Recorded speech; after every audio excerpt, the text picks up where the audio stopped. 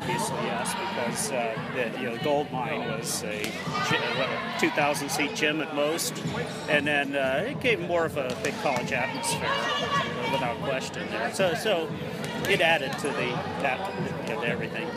I think in the case of alumni, it was probably the same crowd. I think it brought more students to the games because they had more seats, obviously, to come to. So in that sense, yeah, it was a good thing. I think some of the alumni and such, maybe it took a little longer, but some of them started coming because the Pyramid's kind of a pretty good place to watch a game, with the steepness of the seats and everything also.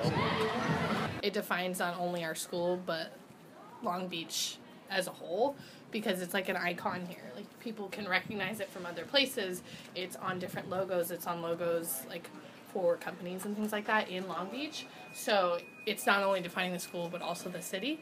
And the school, people come here and they may not understand what the pyramid is, but when they find out what the pyramid is, it's something that's a big part of maybe their decision.